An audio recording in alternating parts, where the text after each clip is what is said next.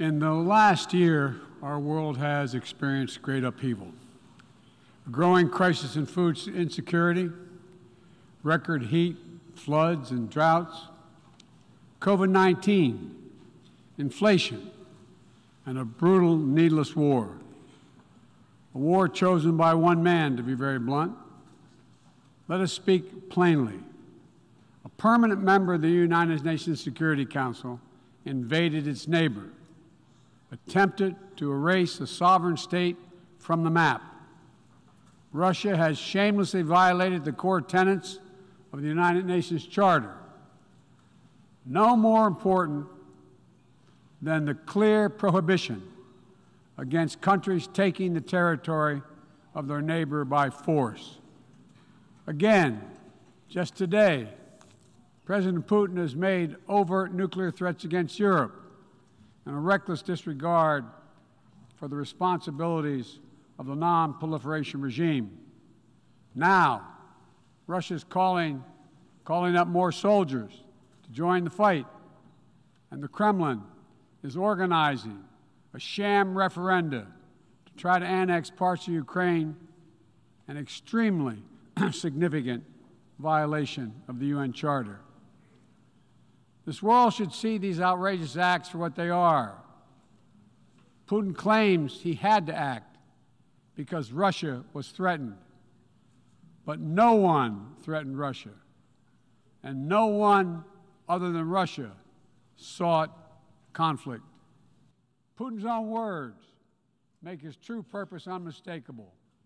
Just before he invaded, Putin asserted, and now we see attacks on schools, railway stations, hospitals, on centers of Ukrainian history and culture.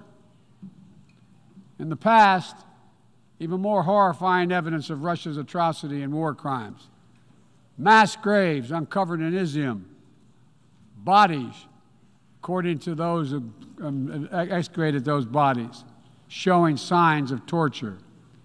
This war is about extinguishing Ukraine's right to exist as a state, plain and simple, and Ukraine's right to exist as a people.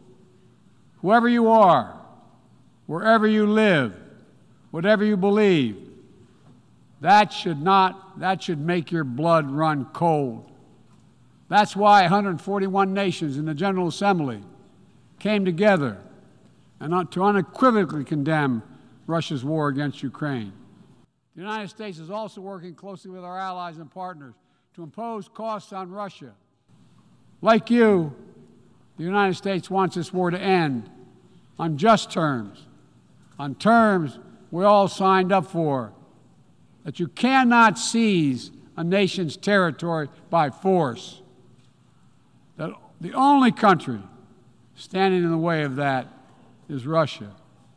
So we, each of us in this body, who's determined to uphold the principles and beliefs we pledge to defend as members of the United Nations, must be clear, firm, and unwavering in our resolve.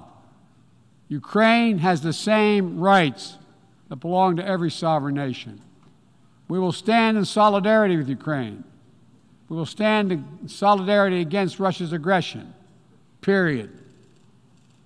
And none too soon. We don't have much time.